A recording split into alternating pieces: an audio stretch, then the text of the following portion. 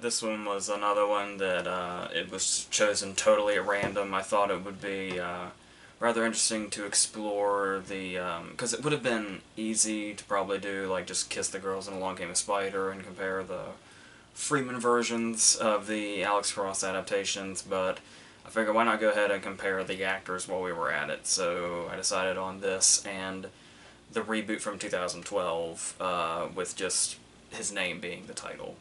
And obviously, Along Came a Spider and Kiss the Girls were like actual book adaptations, whereas Alex Cross is like a whole sort of combination of stuff, which we'll get to when we get there. And so, yeah, that's pretty much what that is. So we're gonna probably start with Kiss the Girls. Well, I did also want to mention, it's also quite interesting when you look up, I wasn't quite sure till I looked it up just how many Alex Cross books there are. I'm still not quite sure of the exact number, but it's like around 20, right? And so it's like, it's actually kind of miraculous in a way that we only have 3 movies based on that. So, going into that, where unless you count Alex Cross as like multiple adaptations, but starting with Kiss the Girls, the interesting thing about this is that if you're not familiar with the source material, which I'm not really, I read like half of I, Alex Cross like a really long time ago, and I don't even remember how that happened, but being only familiar with the character pretty much through these movies, and you just sort of think it's sort of a typical crime thing. But when Kiss the Girls begins, if you're not quite familiar with like what you're getting into, you might think you're looking at a horror movie, because this opening sequence with the opening credits is actually kind of terrifying. Where we have this voice narrating, who I'm guessing we're supposed to assume is Tony Goldwyn, basically telling us about this scenario in like 1975 where he would watch these women who he claimed to have fallen in love with, despite the fact that they're young, sometimes very young, and will sometimes get their mothers involved in this as well, and talks about basically watching them sleep from the attic for like months, and basically saying that they loved him too, they just didn't know it, and then the way that he pounced, and the fact that we're seeing this, it's being told to us as like a love story from this serial killer's perspective. And that is such a crazy opening for such like a generic crime movie. It sort of sets you up like, even if it is a generic crime movie, maybe it'll have like sort of like something in this genre we don't really see very often.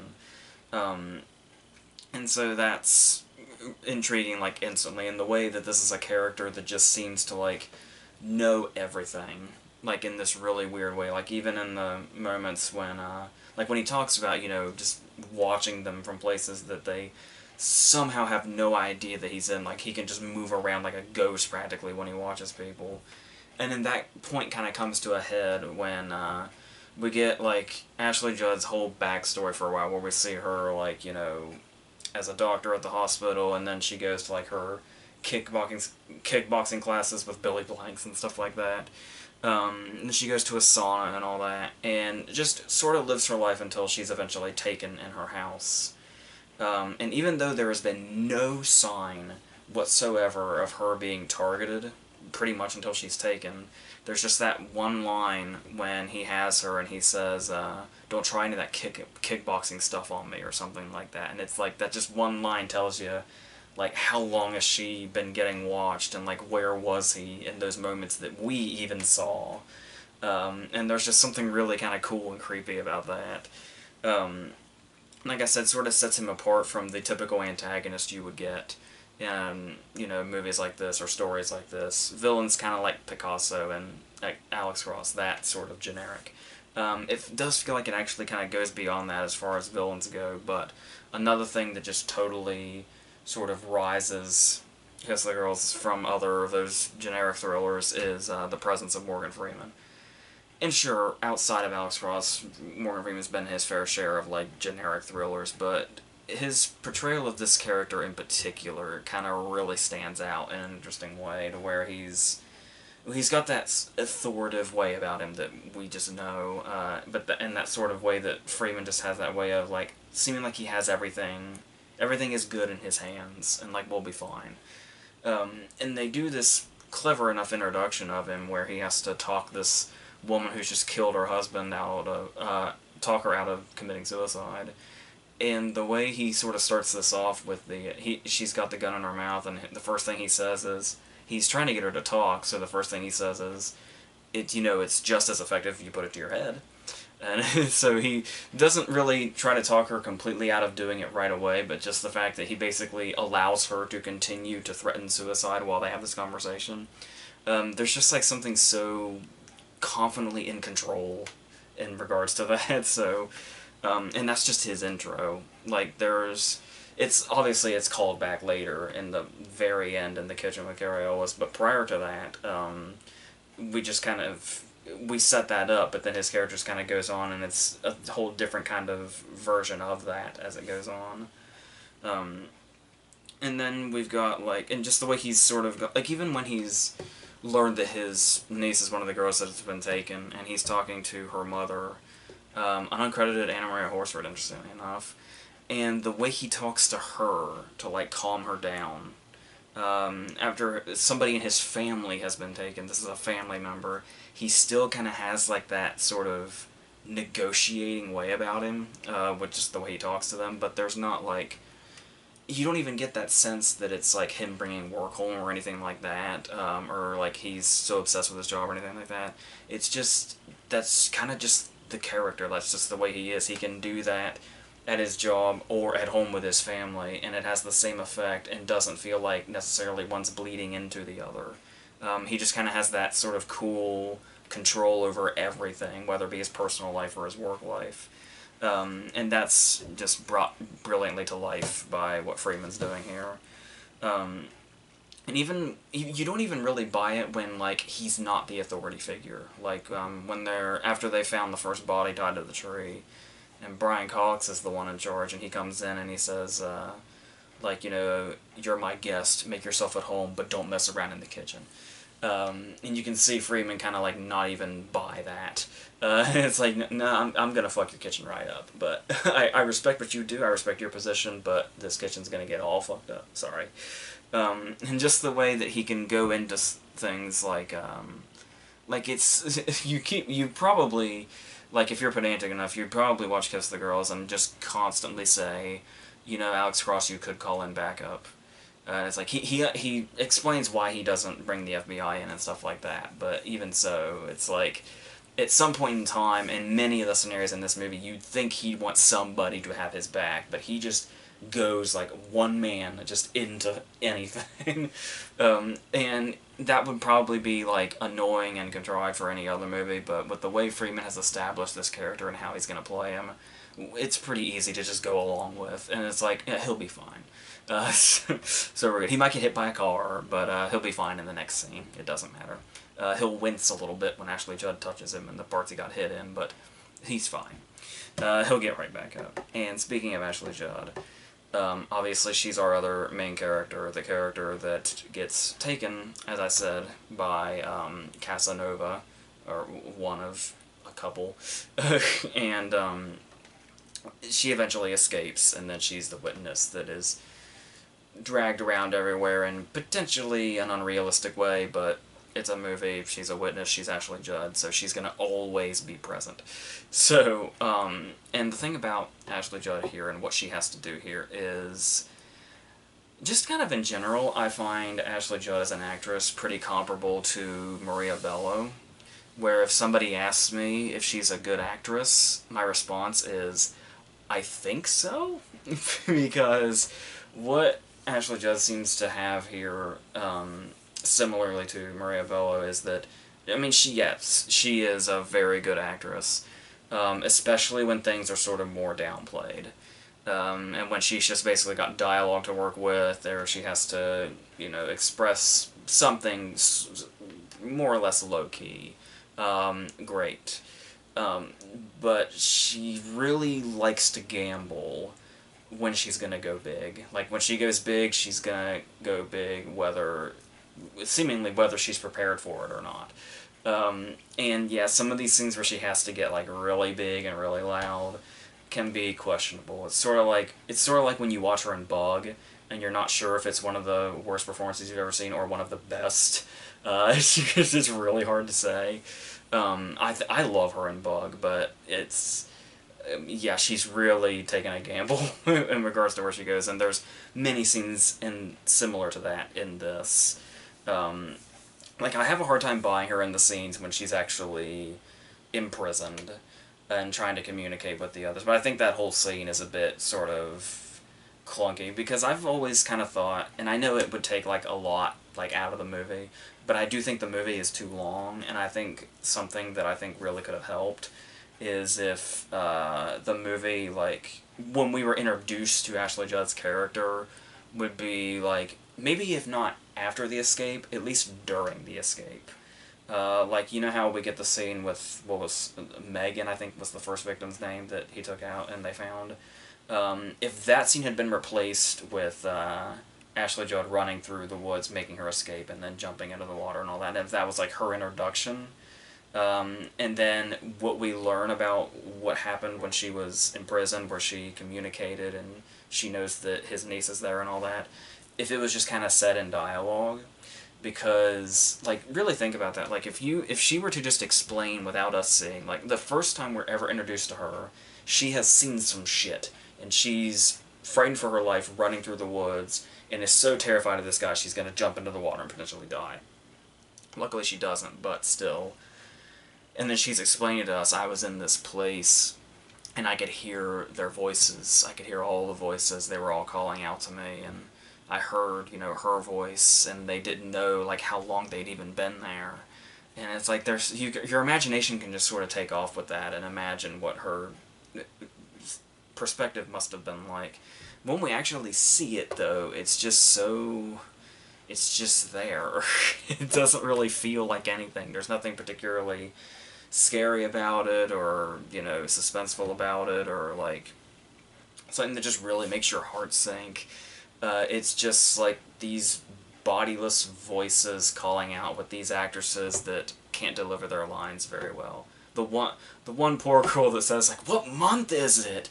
It just doesn't really work, for me anyway. So, I feel like you would shave off a lot of time if it's, like, when they say, like, they mention at least once she works at the hospital. They mention at least once that she takes kickboxing classes. And then there's the point in time when somebody says, like, she's a fighter. And it's like, as simple as it sounds, that's probably all we would have needed. We wouldn't need, like, 15 minutes of movie time devoted to just her doing that stuff. And that sort of clunky imprisonment scene. We could have done away with all of that, and it probably would have set up the layer where they're being kept in a much more sort of sinister way. But as is, we do have that. And in regards to also the movie being a bit too long, it is a bit weird how much it sort of, like, takes its time in some scenes when it's like, really unnecessary. It's like there are plenty of scenes where this movie could take its time, but it actually gets surprisingly rushed in the wrong areas, and it takes its time in the wrong areas. Like, when they're putting pieces together, these are things that should be, like, being slowly figured out. But it's just that whole 90s thriller contrivance thing where it just takes, like, one thing, and Freeman can figure it out. Like, Freeman sees one signature or whatever and can match it to this thing, just seeing it by coincidence and all that. But then you have scenes like when he's gonna question people. So he goes to the basketball court and he questions that guy. But before he questions that guy, we get, like, a whole scene of these people playing basketball. And then Freeman shows up and questions the guy. And then Dr. Sachs, when we first meet him at the swimming thing, the race. And there's, like, a scene devoted to him and some dude we never see again, and they're trash-talking each other. And then they swim and they race. And then Freeman shows up. And it's like, why did we get such lengthy introductions to what these people he was questioning were doing? Because it didn't have anything to do with anything at all. So that was weird to me. It's always been weird to me, but yeah, it's easy to see when you look at stuff like that, like how the movie got to overlength. So it's stuff that's really easily fixable. So that's just that. Um, and then we look at who our villains end up being. There is Tony Goldwyn, obviously, and the big whole reveal, which obviously, if you're watching this, I would hope you know how Kiss the Girls ends, so I'm just going to go ahead and say this. Obviously, our other killer, because there's two, because this was the year after Scream, I think it's 97. Um, so they actually do set that up in a particular way to where, like, maybe if it hadn't come out after Scream, it would be more surprising, but it's like when you already have that fresh in your brain from just the year before, and you think, oh, well, there are two killers on each coast, and it's like, is this dude really doing this? It's just impossible. There's no possible way. It's like really late in the movie too when Cross is like, this has to be two people. And it's like, no fucking shit. But whatever. And Alex Cross, he figures things out a bit too quickly, and sometimes in this too. So it's like, okay, you can, I guess, be slow at this point if whatever, if it makes the pacing better. Um, so obviously, with Cary Elwes being the second killer, they do, well, the main one really. They do something that actually is quite clever. That you almost, it's something you like almost give the movie shit for until you realize what they're doing. The whole accent thing, where it's where one of the things that really stuck out when you first start watching it is Cary Elwes' southern accent, and you're like, well, that is just not Cary Elwes at all. So you spend the whole movie saying, like, God, Cary Elwes is terrible in this. He can't do that accent for shit. Why is he doing that accent? Why is this character like this? And then the big reveal where it's like, it's part of it's his disguise. Because it's like you're hearing the voice of Casanova through the whole movie. Even and once we realize that Tony Goldwyn is working with somebody else, we realize it's not just his voice we're hearing. And who's the person you're not thinking of? The person with the really obvious accent. Unless it occurs to you and you're like, that accent is so bad, he must be faking. If you, then you figured it out pretty quickly. But yeah, I do think it's actually kind of cool. I do think it may have worked better if you got an actor where, like, instead of the actor doing a voice that's not his for the whole disguise of it all, and it was them doing, instead of it being his normal voice for the killer identity, if those were, like, switched, I think you'd probably have a better time, but and I do think it's a decent idea to kind of, you know, hide that, and they do throw those little things in there to where, like, if you, obviously if you're watching and you already know how it ends, you're kind of looking for those little clues, and there are a couple of things in there, like one right after the other, in that scene when Cross gets the letter, like, addressed directly to him, and the first thing Cary Elwes says is, oh, I admire his penmanship, or something like that, and then, like, right after that, he does this thing where it's, seems to be, when you're watching it again, you realize it's probably a character trait when they're talking about what it says in the letter, and the word odalisque is used, and he acts like that he's confusing it with obelisk, and J.O. Sanders has to correct him. And it's like, that's sort of a clever way to sort of hide that you totally know what that word means when you're at the actual crime scene, but yeah, it is still one of those cases, though, where it's like, it is a contrived 90s thriller, and it is pretty easy to figure out. I remember I was probably 11 or 12 or something when I first saw this, and I fucking knew it was Cary Elwes, because I think most people did, because it's that thing where, maybe this is after you've watched too many movies, but it's like, and maybe there are some times where this won't exactly line up this way, but 9 times out of 10 it does. And that's just by watching the opening credits, because you've got, the credits go Morgan Freeman, Ashley Judd, Cary Elwes, he's third. So the thing is it's like, you watch the whole movie, and he might as well be barely there.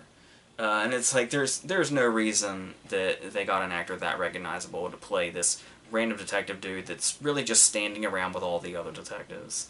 And it's one of those things where it's like, if you were to look at Ruskin, I think is his name, if you were to have him in the movie and you took out the 90 seconds where it's revealed he's the killer, and you recast him, that actor probably wouldn't even make the opening credits because the character just seems that insignificant.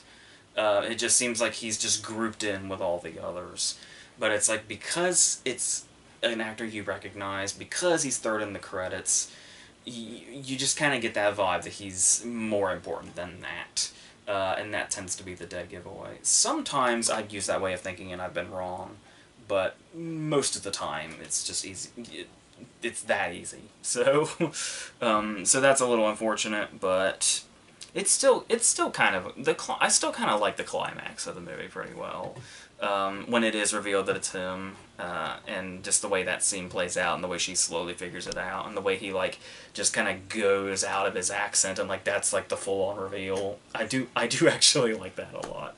So, and there is, you know, there are some individual scenes in the movie that work quite well. Like, I really like the interrogation scene with Sax, where it seems like he's revealing himself, and it is like watered down by the fact that they do that whole he's just a contrived patsy thing.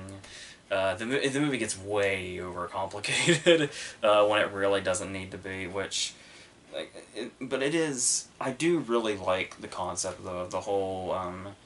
It really takes an extreme for him to kill one of his victims in the way that they're all just kind of assumed dead when they're taken, but they're actually all still alive, and he just like collects them and makes them like he makes like this makeshift orchestra out of them. There's definitely some really good ideas in this that make for a really cool thriller, but it does like fall short in a lot of places too, just mainly through, you know, regular genre contrivances and stuff like that really don't differ from anything else you'd see in this area. But there's definitely some stuff to like in here, but of course the main standout is the way Freeman at the center of this is just so, you know, just solid right here in the center, and knows exactly how to make this character so interesting without just making him another cop that figures everything out. He really brought sort of another layer to that with his just sort of, you know, Morgan Freeman authoritative awesomeness. So, yeah, and actually, weirdly enough, as seemingly disliked as it seems to be, I think I may prefer Along Came a Spider. Along Came a Spider has actually kind of like been a guilty pleasure for a while. It was probably just a little under a year ago that I actually rewatched Along Came a Spider for some reason. I don't know. It's actually right down here on this shelf. But yeah, so. But we're going to skip over Along Came a Spider to go to the reboot, Alex Cross, starring the unexpected casting choice of Tyler Perry. So, as I said, there was a lot of confusion about where this story came from, because for the longest time, I had heard it was going to be based on Alex Cross, and then the actual credit in the movie says it's based on Cross. But then research tells me that even that's barely true. And it's like, because they took like elements from a bunch of different stories, and I guess like the chronological order is like all messed up. How it's like, because it does almost play off like sort of a prequel to Kiss the Girls, Along Came a Spider. And I think, to my understanding, I think Along Came a Spider actually came before Kiss the Girls, book-wise. So we're all kind of fucked up anyway. So this is just bizarre. And it's like, you'd think they definitely would have adapted more with a series this big. But when they do adapt it, it's just all out of whack. This is weird in regards to book adaptations, but also kind of refreshing too. So there is that. But yeah, we are basically doing the whole reboot scenario, which pretty much says they can do whatever they want, but like I said, it does sort of have a prequel vibe because everybody's a bit younger. Janelle, who was played by Tatiana Ali, who was Ashley on Fresh Prince and Kiss the Girls, is now like a little girl in Alex Cross. Just stuff like that. And interestingly enough, I was reading that despite the fact that everybody looks at Morgan Freeman's portrayal as like this sort of great definitive thing, Patterson himself actually said that like he was like a huge fan of Freeman's portrayal, but went on to say that Tyler Perry is kind of how he like physically and how he comes off in the movie is like how he had initially envisioned the character, which is very interesting. So, going on that, and this was, like, his first... I think it was actually his first starring role outside of a, not just one of his own movies, but, like, a Medea movie in particular, I think. Because obviously he had, like, cameos in, like, Star Trek, but, I mean, as far as, like, being front and center, this was, like, a first outside of his own movies. So, as he continues, or begins, whatever part of the timeline you're looking at, we immediately do something very different from Kiss the Girls. Where Kiss the Girls took the whole approach of having the villain shrouded in mystery, and it was going to be one of those reveal things. He was always hiding his face, and we only ever saw him when he was doing the sinister shit. Matthew Fox's villain in Alex Cross is a big focus. We get to see a lot of the stuff that he does. And it's this really interesting sort of, like, progressive thing, like, throughout as we go, in regards to who this guy is. Because when we first meet him, he looks a little intense, because he's Matthew Fox, he's, like, lost a lot of weight, he's shaved his head, and he just has this over-the-top intense look on his face. Not one of Matthew Fox's better performances, by the way. He went maybe a little too far in the psychotic tick thing, but like, to a laughable degree. But the thing here is, when we first meet him, he's wearing a suit, and he just looks like a dude that's, you know, going to a business meeting or whatever. But this business meeting turns out to be this, like, underground cage fight. So he goes up, and he makes a bet, and it's like, okay, so he's that guy. Well, it turns out he's one of the fighters, and he's ripped, and his name is the Butcher. So now he's this cage fighter, as opposed to this business dude. And then not only does he beat this dude's ass after being underestimated, just as an extra fuck you, he breaks the dude's arm after he's beaten him, which we also obviously learned that his whole thing is he's, you know, this big sort of sadist, everything, you know, everything, like, I'm obsessed with pain, like, everything is pain to me, like, that is my life. And then, once that is established, he takes the girl back to her place, and now he's like this seducer type, this very sort of smooth, almost Bond-like seducer. And then, very quickly we learn, serial killer. Just, like, business dude, relentless cage fighter, man of seduction, serial killer. Just all in, like, one unbroken stay with Matthew Fox's character. We just watch him go from scene to scene without cutting back to anything else. Very interesting intro to this character. And yeah, as I was talking about, I do think Alex Cross in this particular case may have an upper hand on Kiss the Girls, because I know, you sort of get that vibe in Kiss the Girls that not only are they keeping the killer, like, shrouded in mystery, and we only ever really see the aftermath, we don't really see him doing it much. With the casting of Freeman, it does sort of feel like they wanted to try to kind of recreate the Seven vibe a little bit.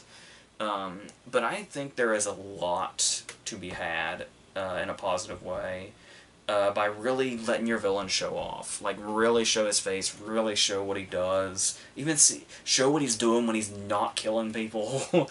Not that Picasso's, like, the best representation of that, but it can really elevate your movie if you make the killer a really interesting character and make him a character that you, like, show and explore just as much as you explore the hero.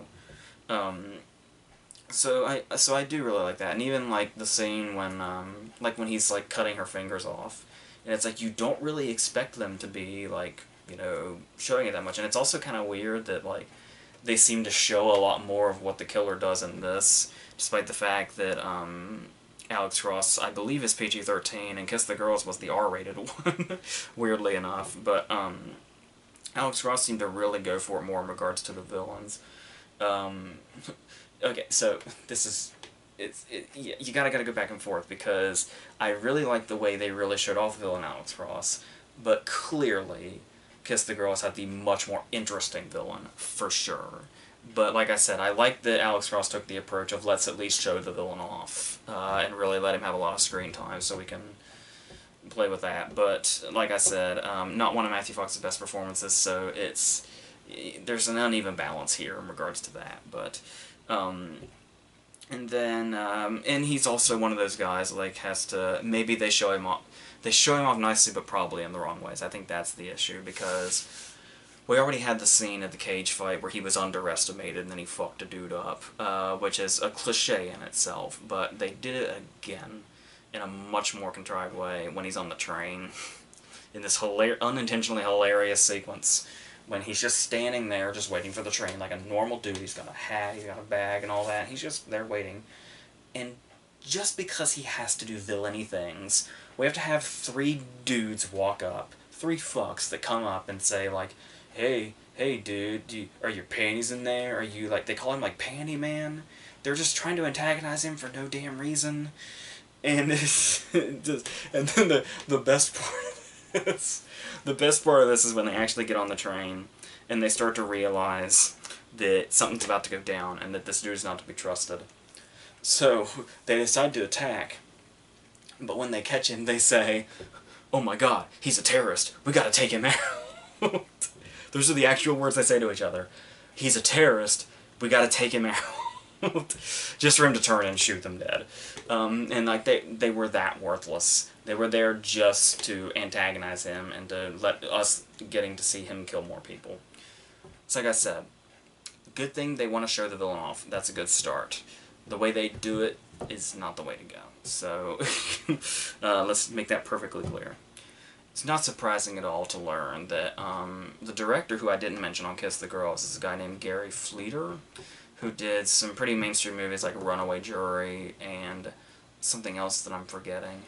But, and then he did, like, Don't Say a Word with Michael Douglas, which got a little dark for a mainstream thriller, but he also did an amazing movie called Things to Do in Denver When You're Dead, which is, like, this really over-the-top thing. The characters in it are, like, almost like comic book characters, and it's this really cool crime movie.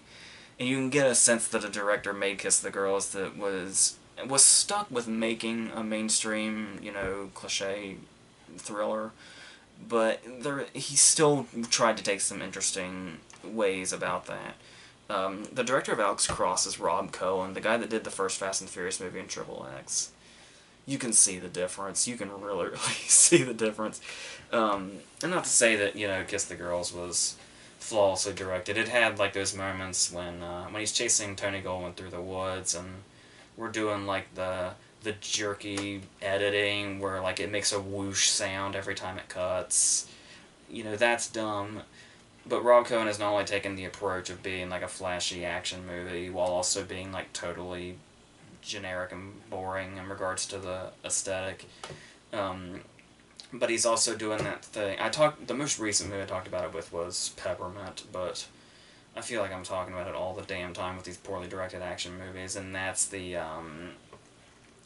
shaky, distorted thing when somebody's doing something real intense that's supposed to heighten it or whatever. Matthew Fox gets that a lot when he just, like, turns his head and shit. Or when it's, like, it's supposed to show, like, when he's, like, snapping or, like, when his crazy's coming out or something, and it's bad. That's the only way I can put that. It's, like I said, I just really don't, you know, go for that, but on top of that, it does also have the kind of shitty dialogue you'd expect. Like, not just, like, characters just saying lazy shortcuts so that the scene can move on or they can figure something out without the screenplay having to try to be smart. But they also have stuff like when Edward Burns just gets the call and he's been interrupted while he's with Rachel Nichols and he's putting his pants on, and her response is, "I know something's wrong because you're putting your pants on angrily." Lines like that you have to get through, but yeah, but I will give it credit for one thing in regards to a decision they made, and that is that maybe not necessarily, you know, now, like, maybe it was just the frame of mind I was in, but when we saw this in theaters, me, Owen, and my brother saw this in theaters back in 2012 when it first came out. I was genuinely surprised when his wife was killed by Matthew Fox. It's like, but the thing, I mean, obviously you look back on it, and you think, like, oh, she was pregnant, and then you had, like, the scene devoted to him just going to his mom and saying, like, I'm just really happy. I'm just so happy. But the interesting thing about that Tyler Perry pulled off was that I feel like that moment when he's genuinely happy was so authentically played by him, was that I didn't really think about it being this sort of, like, being for no other purpose than to be a payoff later for her to be killed so that it's sad and motivating. I feel like he actually played the scene so well, and the scene just kind of naturally sort of happens between him and Carmen Ejogo plays his wife, who is also incredibly talented, so it makes sense. But it's... Yeah, I kind of let that slip out. I just called Tyler Perry incredibly talented, despite the fact that I despise the Madea movies, but he's definitely... He's got something. He definitely does have something. Like, whether we like it or not, he can do what he does. And even when he goes outside of that, as we saw in, like, Gone Girl, Tyler Perry can do this. And like I said, in moments like this, I totally believe it. And like I said, it made me not even think this is leading to a total cliche. And it actually was able to catch me off guard when it happened the first time. Like I said, it could have also caught me in the wrong frame of mind, where I just wasn't just thinking ahead in general. But yeah, I was caught by surprise when that happened. Not so much the other time we have like a whole vengeful thing where the Rachel Nichols character is killed, because that is like, that's like the companion to that throughout the movie is this really, really underdeveloped, pointless thing between Edward Burns and her character. And it just sort of plays up even more. Like, I almost forget that that scene even happens. That character even, not only is even in the movie, but dies too. And Edward Burns is kind of supposed to be motivated, but not really. That could be because I think Edward Burns is a terrible actor. But that's just me. A decent writer-director, terrible actor. But, so yeah, like, you could really take those characters out, but I do kind of get that sense where it does sort of play nicely into Kiss the Girls, and the like if you're looking at it, like, if you take the source material out and you're specifically thinking of just the movies, and you want to say that, like, talking about the fucked up order of Long Came Spider and Kiss the Girls, if you just imagine this flowing right into Kiss the Girls, it is nice to see how, I was saying, like, he always just goes into things alone, without backup or calling anybody or anything, no matter how much trouble it could get him into. It is interesting to see, like, a sort of change there, where we see that he has a partner that he seems relatively close to in Alex Cross, and then we see the way that he's still very much a family man in Kiss the Girls, even if it's not as direct as, say, a wife or another child or something. But it does sort of also show the why it would mean so much that a family member, like a niece, were taken. So that's because you get sort of, like, even the last shot of the movie is like just him and his mom staring at each other. So it's like, hey, you know, family's great. It is Rob Cohen who made the Fast and Furious movies. You know, they're all about family. So, and yeah, and obviously, as I've been talking about sort of gradually, while the movie isn't great, these scenes are backed up by a really surprisingly talented lineup. Like, this revolving door of talent just keeps coming and going.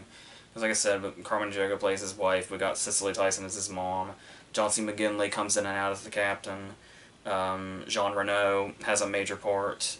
He seems kind of throwaway for a while there, but then contrivance after contrivance later, he's the guy that hired Matthew Fox, etc. And Giancarlo Esposito eventually shows up as well.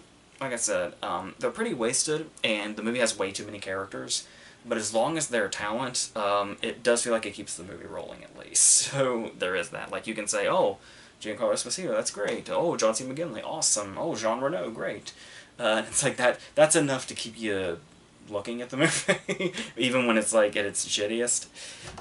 So that's good. And then, but yeah, the really interesting thing though, when I was talking about the character progression of Alex Cross in general, if you're just looking at the movies, is the whole, how it turns into a revenge plot. And it is like, I don't know if the Alex Cross fanbase and the Bond fanbase intersect, but the idea I was thinking was, if the Alex Cross movies were the Bond movies, Alex Cross would be License to Kill, because we actually get to see this character that usually just goes from assignment to assignment. We actually get to see it get, we saw it get personal in Kiss the Girls, but we get it to get it so personal that it's basically a revenge movie, like at its core.